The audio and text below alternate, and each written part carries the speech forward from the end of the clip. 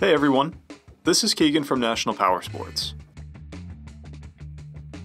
This 2021 Harley-Davidson Heritage Classic 114 with 15,435 miles passes New Hampshire State Inspection and runs well. It comes equipped with ABS, cruise control, and a keyless ignition.